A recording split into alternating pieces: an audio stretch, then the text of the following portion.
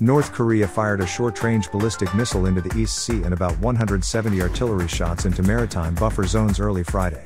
The move came after more than 10 North Korean warplanes staged a menacing flight close to the inter-Korean border.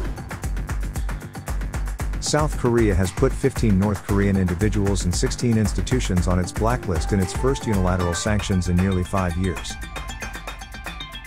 The American Music Awards has created a category for K-pop artists and 5 groups including Blackpink, BTS, 17, Tomorrow by Together and Twice were nominated for this year's award. HYBE chairman Bang Si-hyuk, the mastermind behind BTS, donated $3.5 million for the education of out-of-school kids.